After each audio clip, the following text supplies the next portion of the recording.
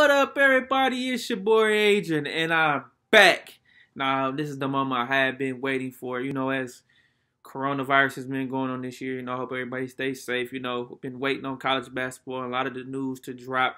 Monday, they officially dropped the AP Top 25, and my North Carolina Tar Heels came in at number 16. I figured they'd be somewhere around there, as they had one of the most disappointing seasons that I can remember in time since Roy Williams has been the coach.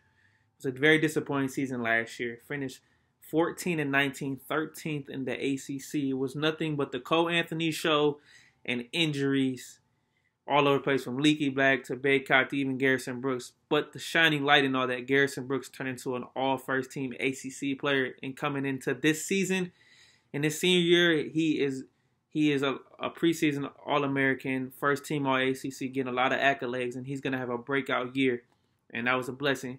We get Bacot back, and that's great as well. And last year was the Cole Anthony show, who will be a first-round draft pick. So coming back this year, I think this team will be a lot prepared, a lot better, and as for sure, we are loaded in the front court as usual, because Roy does a great job of developing all the front court players, from a Tyler Hansbrough to a Kennedy Brooks. Now you got a Garrison Brooks.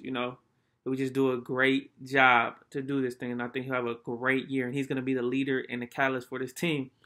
But the one thing I want to point out about this year's team is it's loaded with freshmen. We had a great freshman class coming in. Here's some of the guys.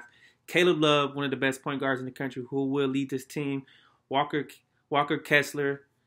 We got Puff Johnson, which is Cam Johnson's little brother. We got Day'Ron Sharpe, a big man out of Carolina. I got another guard out of New York City, R.J. Davis. We had a loaded freshman class coming in, and I expect them guys to make an outstanding contribution to this team, led by Caleb Love. And I think R.J. Davis will start alongside Caleb Love in the backcourt, so we could have two freshmen starting there.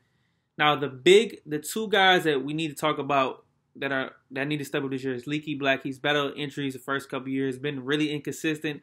I expect to have a big year from Leaky Black, because we need that athletic wing. That's been the problem over these last few years, stopping us from being really to be able to compete for our national title, because Duke, Kentucky's, all these championship teams having the Gonzagas, the Butlers, the Baylors, they all have them. So we need that contribution, or Obi Toppin, just an athletic wing player who can get his own shot and create everything. Andrew Platek will be the glue guy this year, because he's a senior guard, and he's going to have a lot to say to get these guys going. He's going to come in and make some major contributions. So I look forward to that, and I just look forward to this team becoming very good.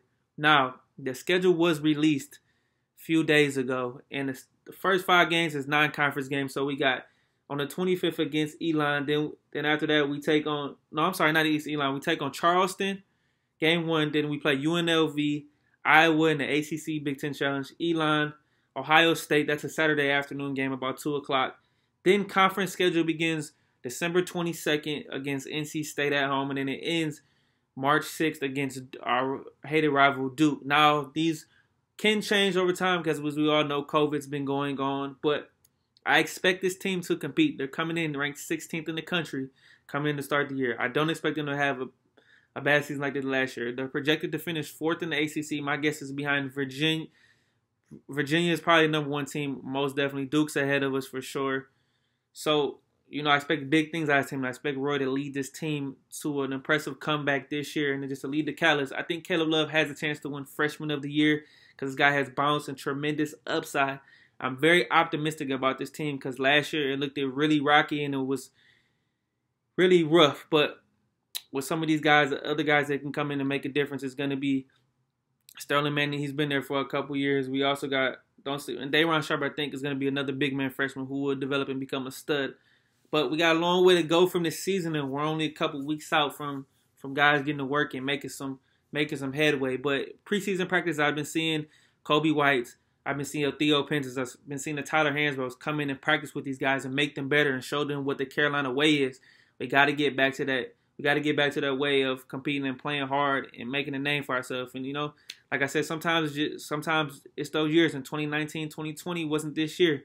Now, 2020 hasn't been kind to us, but it's 2020-21 season, I think, will be good to these Tar Heels. Like I said, I'm optimistic. We'll see how far we can go, but it all depends on how these freshmen can develop. how this guard play will come. Anthony Walker will be another guy too, or Anthony Harris will be another guy too. We need to watch out for as well. But coming off injury, so we need to see. There's a lot of guys in the mix. There's a lot of fold. I trust Warrior. He knows what he's doing. So only time will tell. But hey, Carolina basketball is almost there. Almost start the season. Had to give you guys a little preview about what's gonna happen. So look forward to seeing how these guys are gonna do. Hey, you know what to do. Leave a like under this channel, under this video. Subscribe to my channel. Follow me on Twitter. That's at Keeping the Score. Everybody, it's your boy Adrian, and I'm out.